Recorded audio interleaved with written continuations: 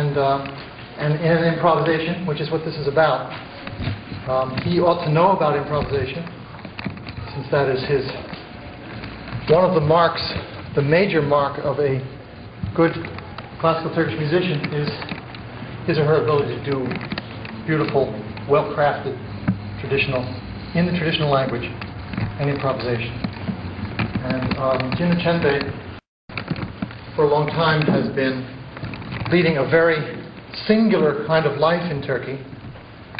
The Turkish musical scene makes the kind of life that he leads rather unusual and very, perhaps a little difficult. But those that you know, the Turkish history in this century has created a great interest in Turkey, in primarily Western music, and the traditional music which Cinuçen and his ensemble represents has been somewhat sidelined. We would argue perhaps about how much it's been sidelined. It still exists, it's still thriving in a certain sense, as you'll see today, because we have musicians who are playing who are in their early 20s and those that are in their 60s. So the tradition continues. It's a live tradition, it's a one-to-one tradition. It is a tradition that's now notated in this system. But I think you're going to get some sense today of how different that system is. And Cinuçen, with his expertise in the whole field of makam as a composer of the longest kinds of forms in Turkish music and the shortest kinds of forms, is an authority in this. Just one last thing, just so we understand what we're talking about. If you were being asked what American music is, what would you tell people?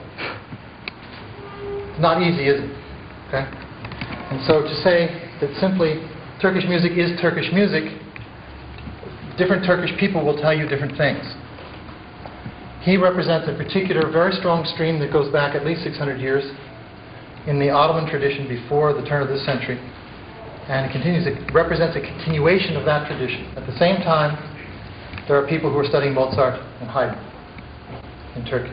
So understand that we are getting a picture of a certain slice of Turkish culture here, a very special one, a very highly developed one, in the figure of Cinuçen Tanrıkorur. My name is Cinuçen. I was the English spelling also. Cinuçen is a name coming from Asiatic origin, from the Kazan Turkish, Central Asia. It's a unique name in the world because it's kind of a creation of my father, and it means victorious and glorious.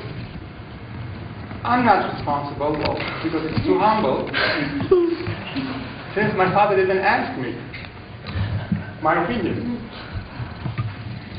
And Tanrıkorur means protected by God.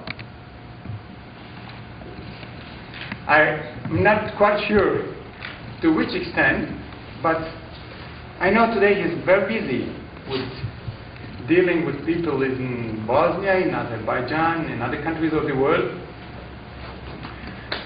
But fortunately, he gave me this piece of wood as a flying carpet, which gives me the opportunity of going around in the world, some 23 countries of the world, to give solo performances.